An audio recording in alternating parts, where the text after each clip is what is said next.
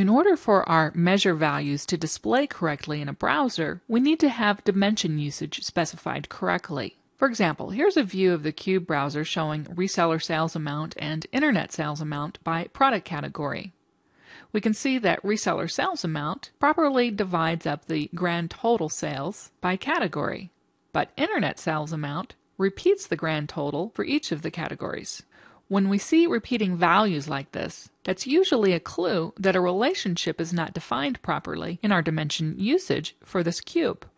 Dimension usage appears as a tab in our Cube Designer, and it shows each of the dimensions associated with the cube laid out as rows, and each of the measure groups laid out as columns. At the intersection of each dimension and measure group, we can see whether or not a relationship exists. If we see a word at that intersection, then we know that there is a relationship. That is, Analysis Services understands how to aggregate values for measures within a measure group for any attribute of that dimension. If all we see is a gray box, however, there is no relationship defined. So here we see that product and internet sales do not have a relationship. And so Analysis Services can only compute a grand total value for product, but is not able to add up the product key columns in the fact table to arrive at the appropriate category values like it can for reseller sales amount, where that relationship is defined.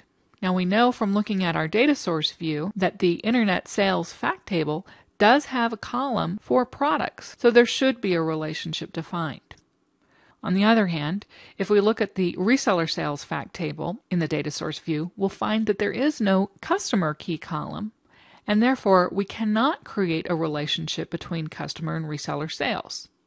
So if we were to put customers on rows instead of category here, we would see the 80 million repeated for each of our customers in the reseller sales amount column, but the internet sales amount column would properly display the total sales for each individual customer. So a missing relationship is not necessarily a problem, but it's important during the development process that we confirm that we have all of the relationships that we need defined correctly.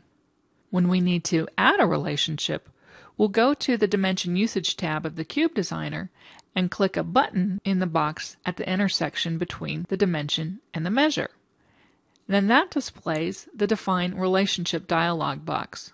There are many different types of relationships, but the most common one, and the one that we're going to explore in this module, is the regular relationship. And in that type of relationship, the dimension table is joined directly to the fact table. We identify the granularity attribute, that is, which attribute in the related dimension corresponds to a value that's found in the fact table. When we identify the granularity attribute, the dialog box will automatically display the corresponding dimension column that represents the source for the selected granularity attribute. And then it's our job to select a corresponding column from the measure group.